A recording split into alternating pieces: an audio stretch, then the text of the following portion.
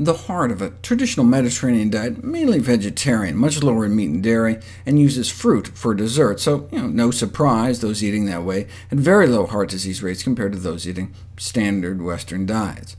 This landmark study, though, has been cited to suggest that all types of fat, animal or vegetable, was associated with the appearance of new atherosclerotic lesions in our coronary arteries feeding our hearts. About 100 men were given angiograms at baseline, then 2 years later looking for the development of lesions like this, before and after, all the while monitoring their diets every year. Only about 1 in 20 eating lower-fat diets had new lesions, compared to about 8 in 20 on more typical American diets, around 33% or more fat.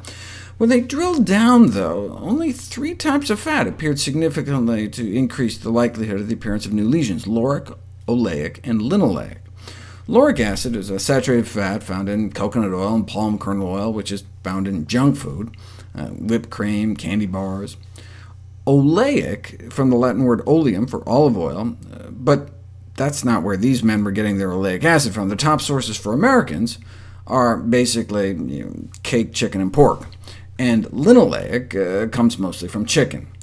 So the study really just showed that people eating lots of junk, chicken, and pork tended to close off their coronary arteries.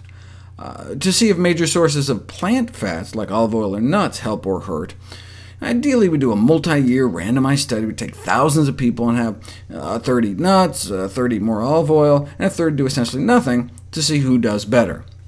And that's exactly what was done. The PREDIMED study took thousands of people at high risk for heart disease in Spain, who were already eating a Mediterranean-ish diet, and randomized them into 3 groups for a couple years, one with added extra virgin olive oil, one with added nuts, and a third group that was told to cut down on fat, but they didn't, so basically ended up as a no dietary changes control group. What happened to the amount of plaque in their arteries over time?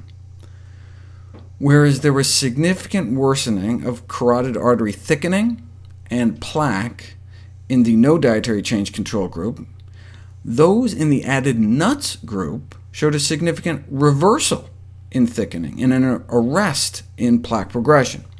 There were no significant changes in the added olive oil group.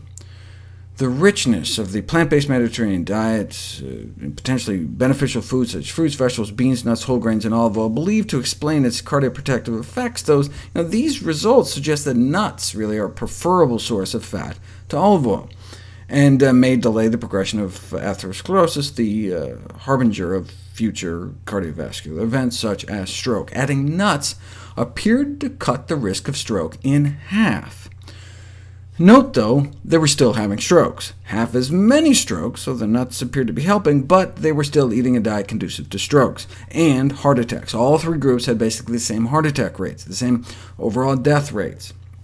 That's what Dr. Ornish noted when he wrote in, "No significant reduction in the rates of heart attack, death from cardiovascular causes, or death from any cause, just that stroke benefit." But hey, that's something. A Mediterranean diet is certainly better than what most people are consuming, but even better may be a diet based on whole plant foods shown to reverse heart disease, not contribute to it. The authors of the study replied that they didn't wish to detract from Ornish's work, noting that Mediterranean and plant-based diets actually share a great number of foods in common. Yes, Ornish's diet may reverse heart disease, but the Mediterranean diet proponents argue the major problem with Ornish's diet is that it doesn't taste good, and so hardly anyone sticks to it.